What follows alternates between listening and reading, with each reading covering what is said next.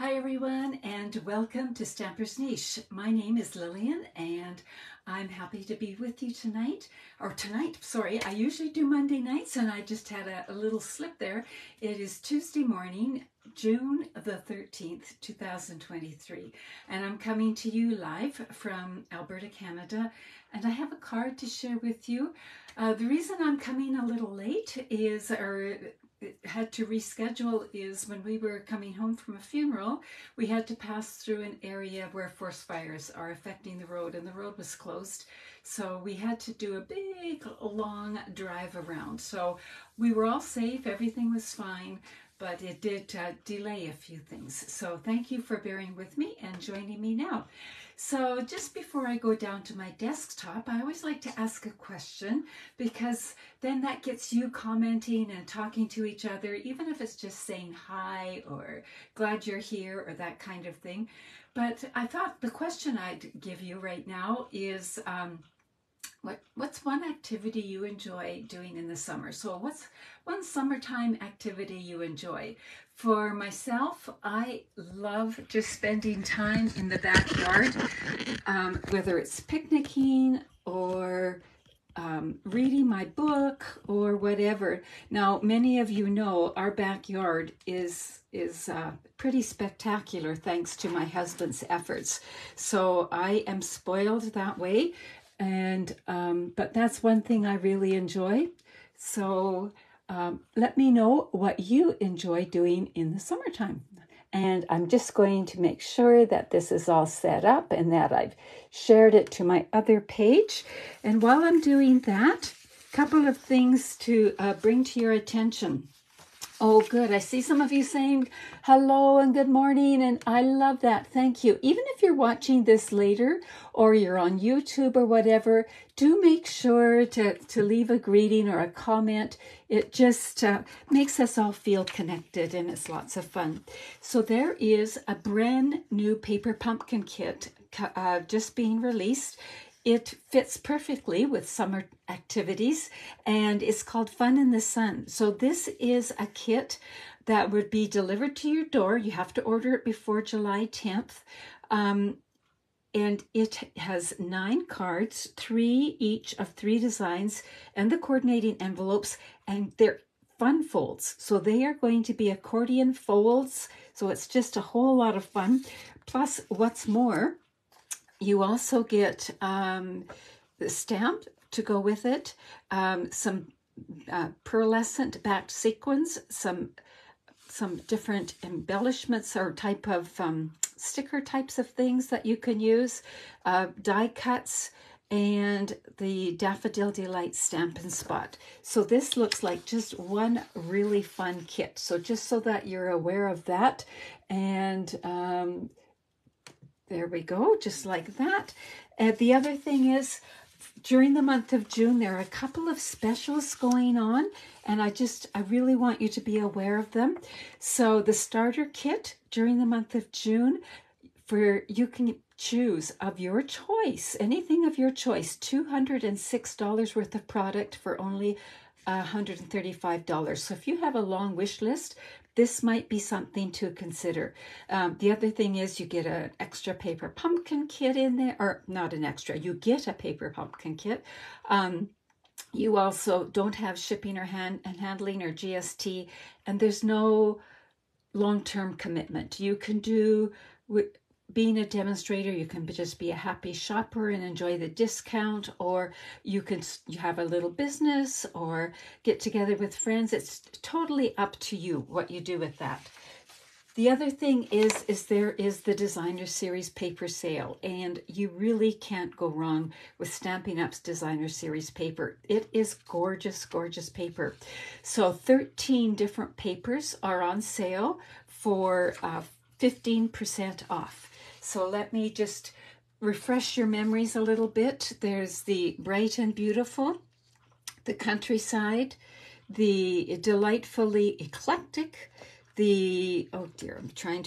Earth and Elegance, Fresh as a Daisy, Glorious Gingham, which we're going to use again today, Hello Irresistible, the Inked Botanicals. I've got some of these ordered. I'm hoping they're here soon.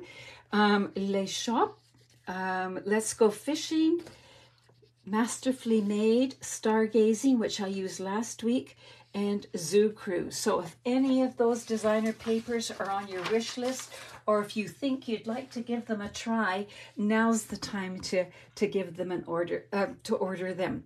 So hello. Oh, I'm so glad so many of you are joining us. Excellent. Today I wanted to use, once again, the Country Gingham designer paper. So it's, remember, it's like this. I used this one a few videos ago to make this treat holder. So that might just jog your memory a little bit. So the gingham paper has the larger gingham on one side and the smaller gingham on the other. So you have the best of both worlds. And today I'm going to use the Pretty Peacock. Number one, it's a returning core color. It's a gorgeous color. And it will work well for masculine cards. And Father's Day is coming up, and I'm sure you've got some male birthdays as well coming up in your family or in your acquaintances. So this is the Pretty Peacock, and I can choose which side to use.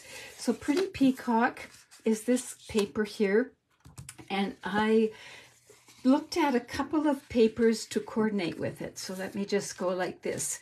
And I decided I was going between these two for the card that I was wanting. They both look great with it. So Pecan Pie is another brand new color, but I chose to go with Crumb Cake. I wanted to go slightly lighter. So this is the color combo that we're using today, along with this paper here. So the card is actually going to go this way, and this designer paper is just going to be along the edge. So do you want what we'll call the large gingham or the small gingham? Large or small? Let me know in the comments as I'm getting ready here. Large or small? Yes, both of them look fabulous with the peacock. I am really excited about that. So what we're going to start with is with a piece of large. Okay, we're going to go with the large side. Thank you. That's the first one I saw. So we're going to start with a piece of cardstock, 4 1/4 by 11, scored at 5.5. So it's just a half sheet of cardstock the long way, and then folded in half. So that's pretty basic. This card today is actually just a fairly basic card, but sometimes those are the best, right? So then we've got a piece of the gingham paper. So I had it cut because it didn't matter, right? 1 3/4 by 4 1/4. So that is going to go along here. Now, here's your question. We're thinking of this is for guys. Should we leave it plain, or should we tear the edge? Straight or torn? And while you're doing that, I'm going to keep talking. Then we're going to take a piece of the crumb cake that's approximately, the ish is here, Lynn's saying torn. Okay, we'll go with torn. 2 1/2 by 4-ish. So if you want it, it's going to go like that. I chose to cut it out with the deckled rectangle dies because it's got that little ruffled edge, but you can cut it out just as a rectangle. So it's about that size. And we're going to use 2 of them because I'm going to use one on the inside. And then we've got some scrap paper that we're going to use here. So let's just tear the edge of this. And those of you who don't want it torn, you know what? You can always recreate this without it torn, and it will look good either way. So we're going to fasten this down right now. Now, if you notice, I was pulling this paper towards me. That's how I get the white edges. And you can always sponge those edges if you want. You can bring in an emery board. I usually have one right here. It's missing in action, and rough them up even more. But we're going to go just like this and just stick it down. This is pretty easy going here with this card. Whoops, throw my glue around. And just like that, and it's going to go top to bottom and along the fold. So now we've got that. Ooh, I love that together. Okay, sorry, I haven't been able to craft, it seems like, for months. It's been very spotty. We were away at a funeral this last week, and so I just haven't been in my craft room much, and I'm really missing it. Now we can leave it just plain and go with that, or we can bring in an embossing folder and emboss this for a little more texture. So I'm going to use the metal plate 3D embossing folder, bring in my Stampin' Cut and Emboss machine. And when you're embossing, you take everything off and just use plate number 1 when you're using the 3D ones. And you're going to also bring in the specialty plate. So how am I going to emboss the whole front of this card? Well, I'm just going to slide it in like this and then try to get the edge sort of on the fold. It can be a smidge beyond, and then I know that it's all going to be embossed. And this just adds texture, and I always think this adds interest as well. And often with a guy card, I like to have texture because you don't tend to add ribbon and that kind of thing. Once in a while, but it whichever way. So we run it through like that, and this is where the magic is always. We take the plates away and slide it out, and just like that, we've got this. Doesn't that look neat? I love it. Okay, so we've got that. Now this is going to go on here. So we could add twine here if we wanted, but I think I'm going to just wait. Now, what I was thinking, and I'm sort of making this with you as I go. I had a couple of thoughts. One of my thoughts was that I could add a stamp here. And where did my stuff go? And I could bring in a couple of letters and make it a happy birthday card like that.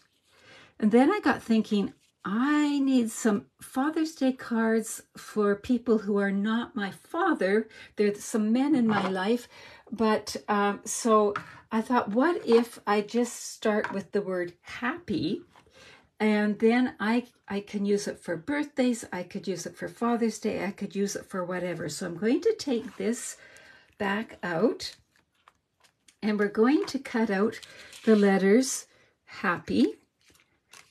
So we'll clean this off. So I need some paper. We're going to use the Alphabet a la Mode dies, which I just love because they work for so many things. So we need an A, H-A, we need an H. I've got an H from the happy birthday, so okay. Then we need a Y and a P, and I've got another P cut out. So we're good to go there. And we're going to also bring in the adhesive sheets. So your adhesive sheets come 6 by 12. And what they are is they're just thin sheets that have adhesive on both sides and then a protective backing. So if you put it on the back of something and cut it out, you've basically made a sticker. I like to make it just a smidge smaller than the cardstock I'm using, just so it doesn't overhang and be sticky on my embossing plates on the Stampin' Cut and Emboss machine. Now there's a little slit usually, and I just like to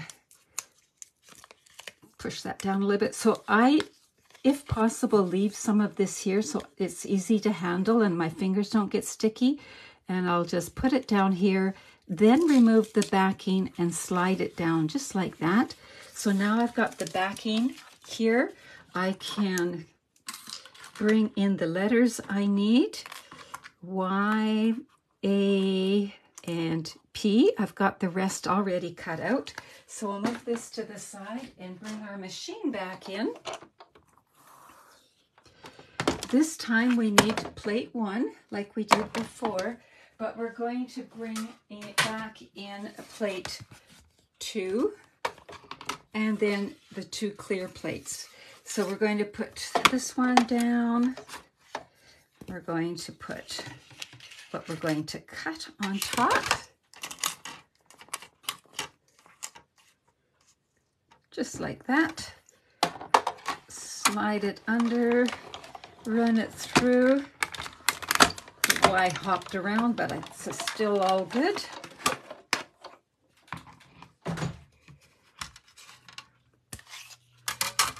There we go. Now you could easily spell dad. You could spell wow. You could spell any kind of words you want, and you could change up the colors and make it for mom or something like that too. But we're going to just go with happy.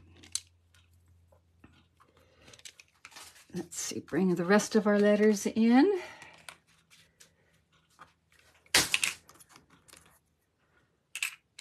There we go. We'll get rid of this.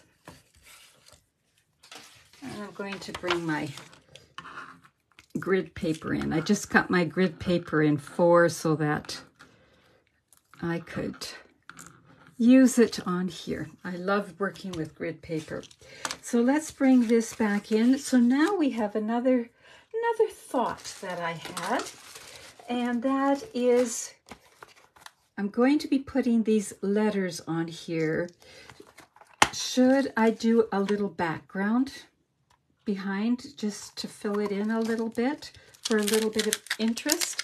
So it would be just like tone on tone stamping, just a little bit in the background. What do you think? Should I stamp a background or no background?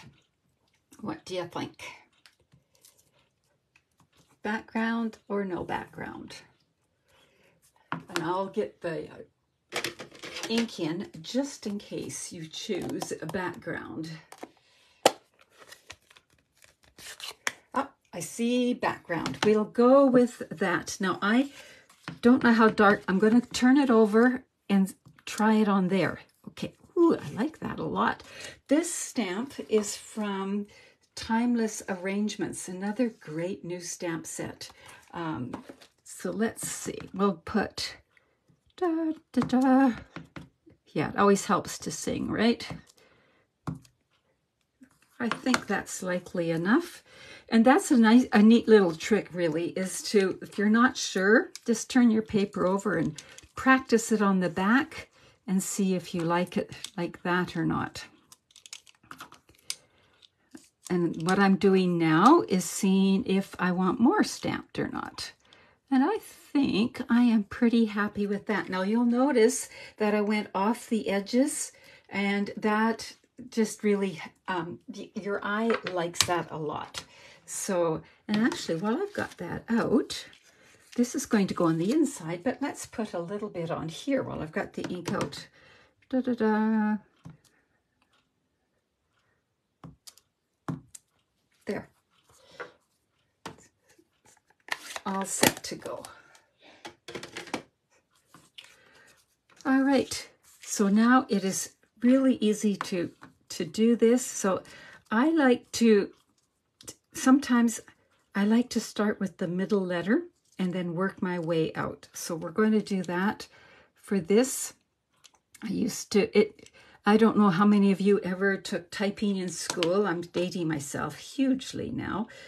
But when we were typing, we were taught to choose the middle letter and then work our way out if we wanted to center things. Now the computer just does it for you, so we're all happy. There, yeah, happy. So I'm not pressing it down, I'm just resting it.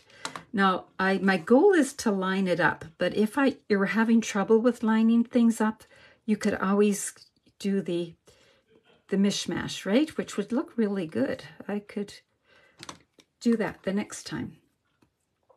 Or I might do it this time if I end up having issues. But we'll find out. So just like that. And now we'll go this way. So it's easy when you start with the middle letter to get your spacing right. Your word is centered then. So, and when I was working, I did a ton of bulletin boards. And so that was my trick for that too. Isn't it fun how one thing from one part of your life carries over and helps you with another part? All the different skills you learn as you go along. Now, I think that makes me happy. I think it's pretty good. So I'm going to press it down. And we're going to put it on here with dimensionals.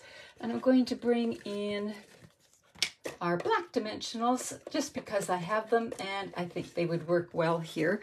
So we'll turn this over. Put one in each corner, and then I like to put one in the middle so it doesn't sag or feel sad. Now, before I do this, I need to make a decision. Do I want to wrap some twine around there? Linen thread would look good with this. Ooh, my linen thread got a little tangly here. Let's see if I can find an end. There we go. Do I want to add some linen thread? You know what? I think I kind of like it. What do you think? Linen thread or not linen thread? I think it does add a little bit of extra there. Tell me what you think. Should I add the linen thread?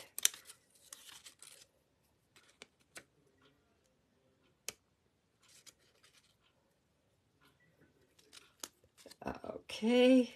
Yes, thread. Thank you, Roz. I'm going to go. Oh, Debbie, good. We're all in agreement.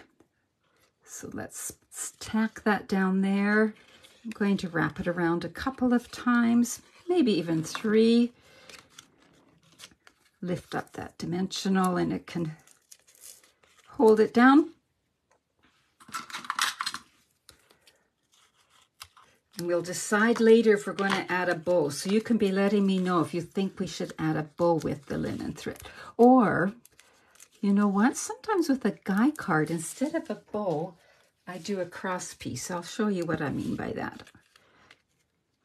So, no, I think I'll go at an angle. Just like that. So instead of a bow, I'm just going to put this through, tie a knot.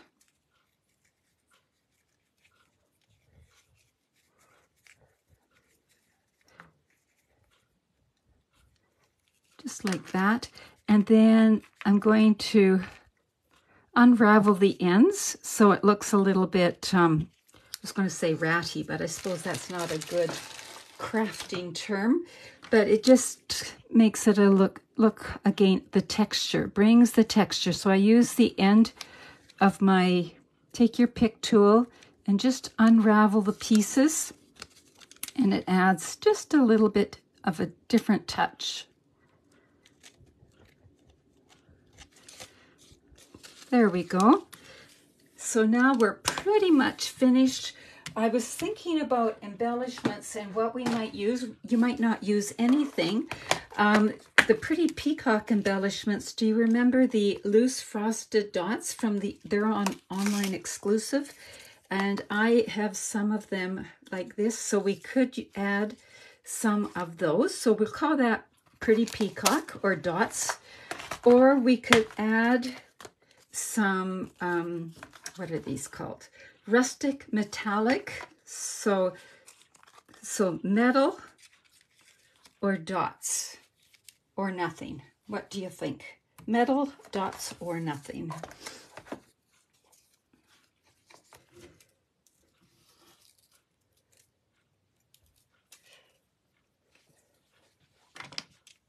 Metal. I see metal. Okay, I kind of like that too.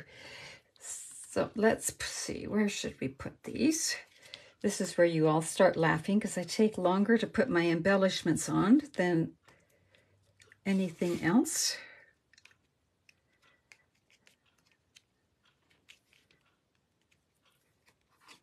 I actually think I'm going to put one over here. So just like that, we've got a simple card, and you can see how this layout would easily be adapted to any of the designer papers you have and any of the occasions. You could do tons of stamping on here. You could do whatever. But now let's look at the inside too. So remember I said that we had this piece right here. So we've got that, which looks lovely. But when I was cutting this piece here, I ended up with this scrap. So I thought, I wonder what it would look like to go like that.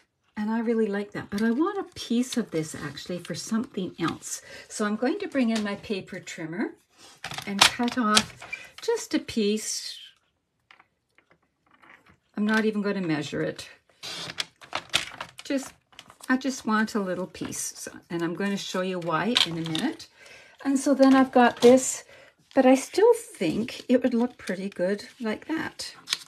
Just brings the colors through to the inside, and trying to decide which way I want this.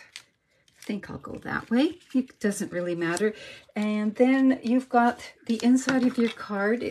The paper carries through. You're using those scraps, which is so much fun. And then once I know what occasion I'm going to use this card for, I can stamp whatever I want in here and still have room to write. So just like that, we've got the outside of the card, we've got the inside of the card. Now, what did I want to do with that little scrap? Well, I don't know if you remember that quite a while back, I showed you this card from Sandy Allman, and what she did in the back was brought some of the designer paper to the back, and then she signed it. And so I've been doing that. Here's a card. I've done it with the Stampin' Up copyright and a little bit of the designer paper. So I wanted to do that again with this. So we're going to add the Stampin' Right copy mark. Can't even talk here.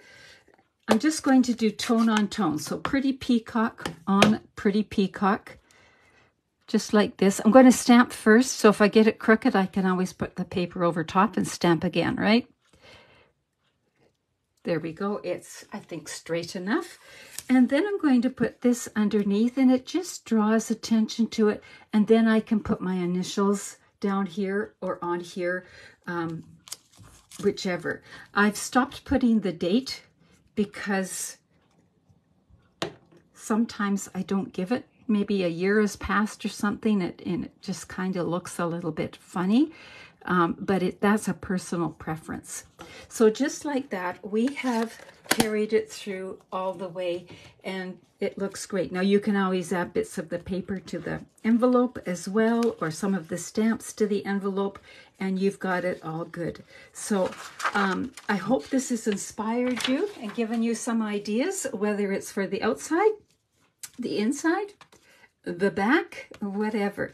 It's all good to go. Now I have a few other cards to share with you. I've been fortunate that I've received some cards from people because I haven't been making a whole lot. And so one card that I received is from Karen, and I see she's on here today. This is a gorgeous, gorgeous card using,